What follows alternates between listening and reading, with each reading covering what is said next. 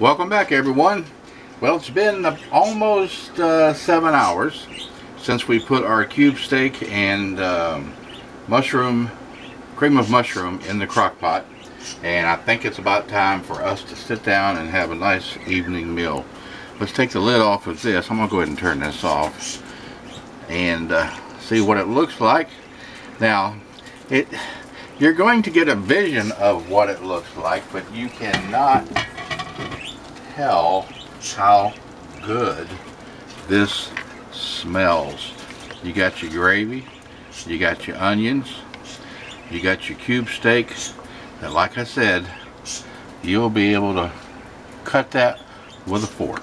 You won't even need a knife. And along with that, we're going to have, if you'll slide over here, some broccoli. That fucked me up. Yeah. Some broccoli, and we've got mashed potatoes. We're going to smother that with butter, and in the oven I've got some rolls. So bon appetit. I wish you were here. I wish you could smell it. You cannot beat it. We're going to put the broccoli on a plate, sprinkle some cheese over it, put it in the microwave for just a minute to melt it, and we will be good to go. The cube steak you can either have over your mashed potatoes, or you can set the mashed potatoes off to the side with some butter on them and eat the cube steak separately. Anyway, there's our cube steak in a crock pot. I hope you've enjoyed it. I hope you'll try it, and if you do, let us know what you think.